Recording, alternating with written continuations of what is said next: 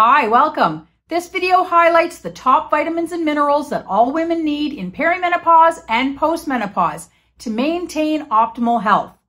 Menopause causes many changes to the body and mind, most of them unwanted, and proper nutrition has never been so important.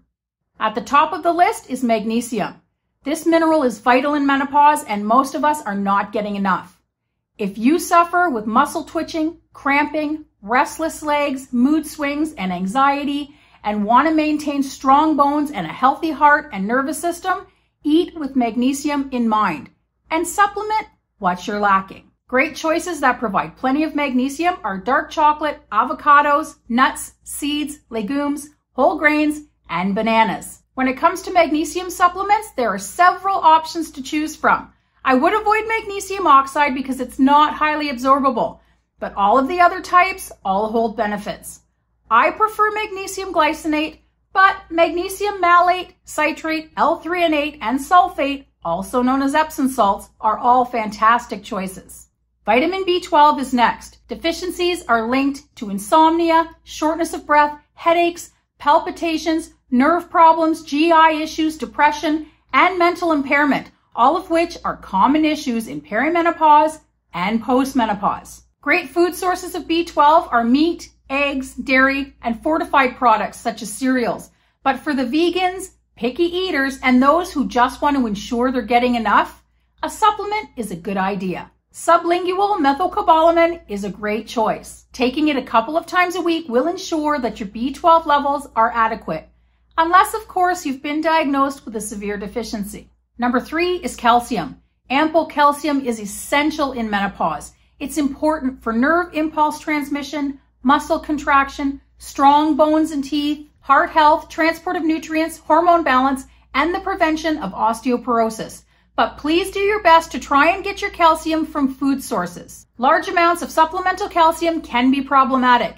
It's been shown to increase the risk for heart attack, stroke, and kidney stones. And it's often added to many of our foods, so taking more in pill form may end up doing more harm than good. Focus on calcium-rich foods like yogurt, broccoli, almonds, cheese, dark leafy greens, and beans. Vitamin C makes the top 7 as well. It's essential for a strong immune system, but its value in menopause goes well beyond that. Vitamin C plays a role in the creation of collagen, which decreases substantially when estrogen drops. Many of us are seeing the effects of low collagen on our skin in the form of sagging and wrinkling, and feeling the effects of lack of collagen in our joints. Vitamin C also controls histamine, which is an asset to all of us tormented by itching and new or worsening allergies. It can be taken as a supplement, applied directly to the skin in the form of facial serums, or eaten in its natural form in foods like citrus fruits, melons, kiwis, broccoli, and Brussels sprouts. Number 5 is vitamin D. I believe everyone should be taking vitamin D in supplemental form, but it's especially important in menopause. This vitamin, which is actually a hormone, is involved in many processes, including regulating moods, helping to balance calcium and phosphorus, aiding in the formation of bones and teeth, helping muscles to contract, and nerves to deliver their messages, and supporting the immune system. If your menopause is going anything like mine, doing anything you possibly can to keep the nerves, muscles, and immune system functioning optimally and maintaining strong bones is vital. The recommended daily intake is 600 to 800 international units daily, but some medical professionals suggest that 1,000 to 2,000 international units is more beneficial. Next are omega-3s. Estrogen loss often causes increases in inflammation, and that is a huge reason to ensure adequate levels of omega-3s in the body. It's anti-inflammatory.